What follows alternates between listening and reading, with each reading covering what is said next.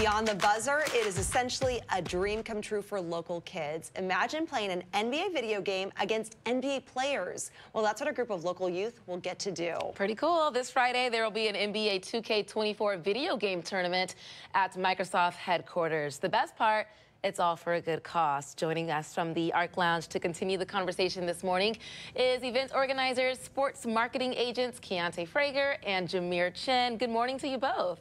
Good morning. How you doing? How you doing? Good. Thanks so much for coming in. So this is the third gaming event you've planned in partnership with Microsoft here in Seattle. Tell us why you started the video game tournament and what's the feedback like so far? Honestly, yeah, it's crazy to say this is our third one, just because we did it, 3 times this year in 1 year alone. But the reason why we wanted to do it is because, me and JC, we was like, there's nothing else like that. And here in Seattle where a student or, a regular person can go to and be like, hey, I could play against a professional athlete, whether that's a NBA player or an NFL player right here in our backyard, So we looked at it like, okay, where can we go to even create this type of, atmosphere in the event? And, we have Microsoft here in our backyard, and it's like, okay, let's go there and see if we can put this together. And once we went there, we told them what we was trying to do, and we put it together, in 7 days? For our first 2 events each, 7 days each, and now we're here with our 3rd event. But we just wanted to create something that, create an experience that you can't really get nowhere else. And I know JC can speak more about that as well. Correct. I mean, for us to be able to just put this on and Microsoft to have open arms, it's been fantastic for them to just give us this opportunity.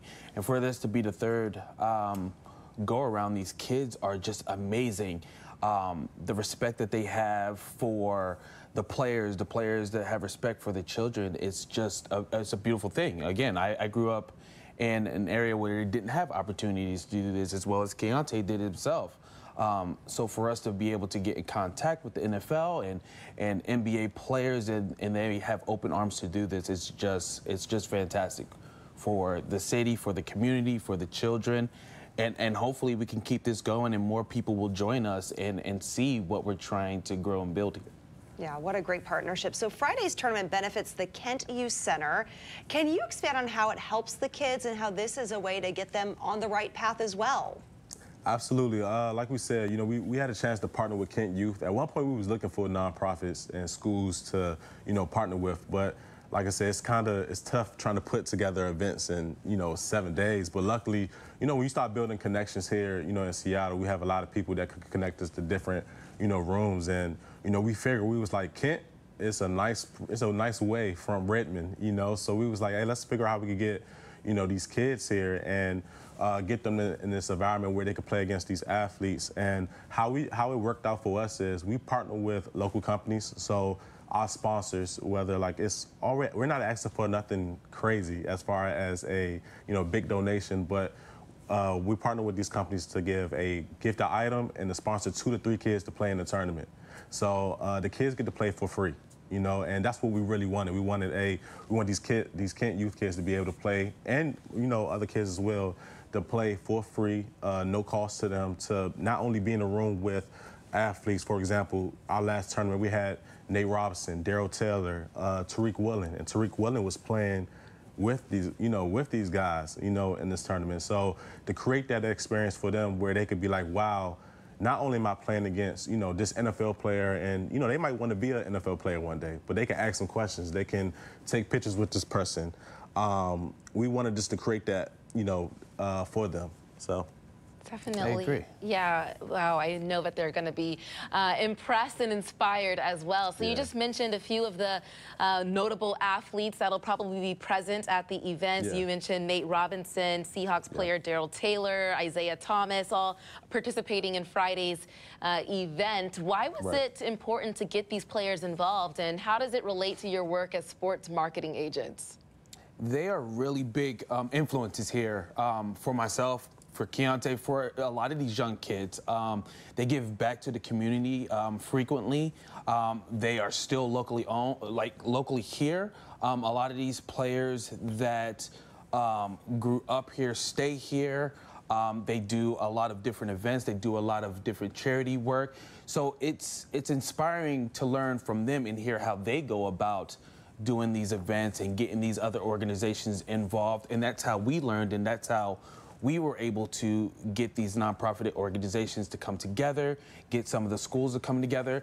I mean, we see a lot of the tragedies, things that's going on here in Seattle, especially what just recently happened at Garfield High School. That's what we want to help. We want to be able to help and let these kids know that there is other options, other opportunities to grow and not be on the streets and not be in trouble. You know, there's so much here that we can give back or give to make sure that we don't have these things happening constantly. Yeah, I think the biggest thing is just being, like I say, just being a bridge, you know, between the two, athletes and the community. Knowing that we have access to a lot of these athletes, you know, whether it's people for the Seattle Storm, you know, Seahawks, Sounders, like a lot of your local teams, local legends that's here, having access to them and showing them that what we can do and what we can bring together when we all collaborate, you know. So, and it's not even just the athletes, it's the companies that's here too. You know, we're partnering with Astra Hotel to give away a free staycation, you know, for a lucky winner, you know, in the raffle, or, you know, STK is giving away the free dinner for somebody. So, like, that's the opportunities that we're trying to create. So it's like, it's not just the athletes that they're getting it, they meeting other local, you know, creatives like Damon Brown. He goes as Creative Lou on Instagram.